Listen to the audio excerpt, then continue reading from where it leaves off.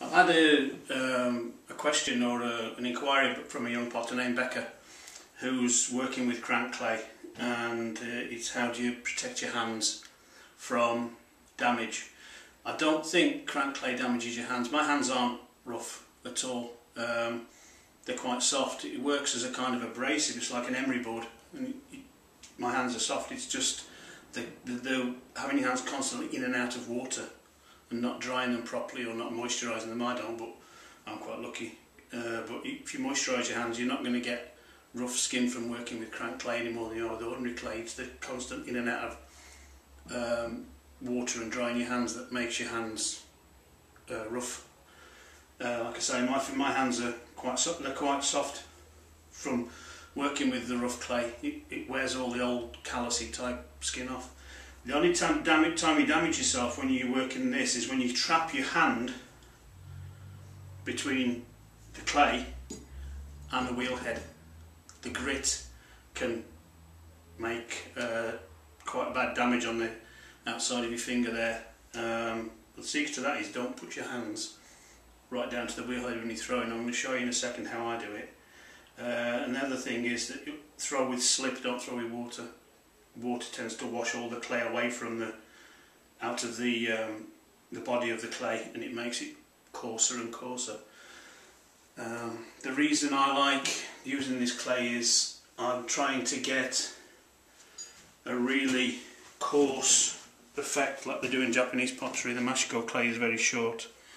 I don't know if you can see it there. When you carve it with a wooden tool, it leaves quite a rough surface. So I'm just going to show you a quick demo now of how I centre the clay and use it, and hopefully that'll clear up a few misunderstandings. Okay, this is a 500 gram ball of clay. I'm just going to show you what to do, what I do to avoid damage.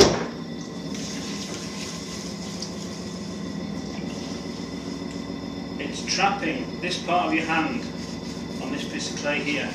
Now obviously the theory behind centering is that you centre down to the wheel head. Normally you would do that with this part of your hand, and that's what causes the damage. I don't. You can see there's a bit of roughness there. I just use a tool, wooden tool,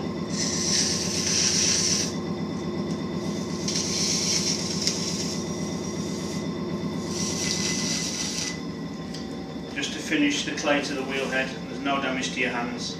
Also, to make sure that there's slurry on your hands, not water, and my hand isn't touching the wheel head. Normally you would do that, you can hear it, to get this seal here so the clay doesn't fly off the wheel. But once it's sealed, that's it. So I'll throw everything now from about 3mm, 1/8 of an inch above the wheel head. My finger isn't touching it. Okay, same again. None of it touches there. I can feel, if I put my hand towards there without pressing, I can feel the grit on the wheel head, and it damages the skin and rubs the skin away. But if you throw with little flange left there, you can always trim it off later. Then we'll just do a T-ball.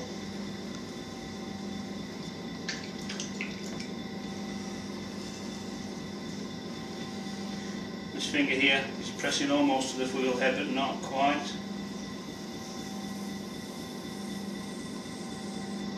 You can hear the clay, you hear the sand in this clay, or the grog.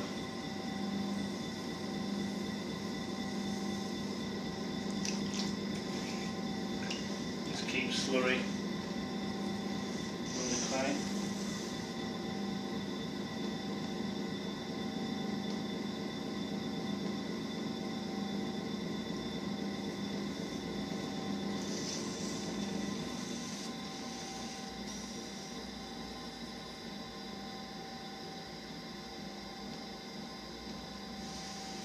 I slow the wheel down really slow for these keyboard because I can get more character into it.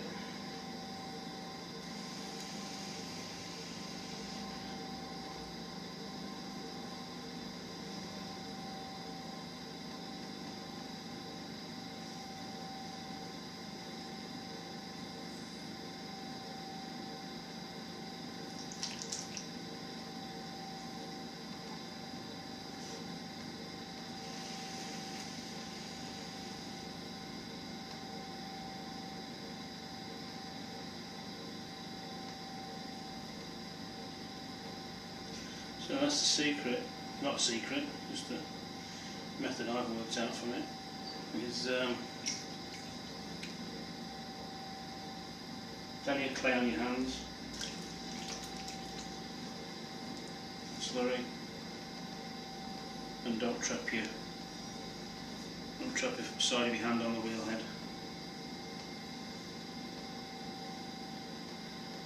As far as everything else goes, that's it.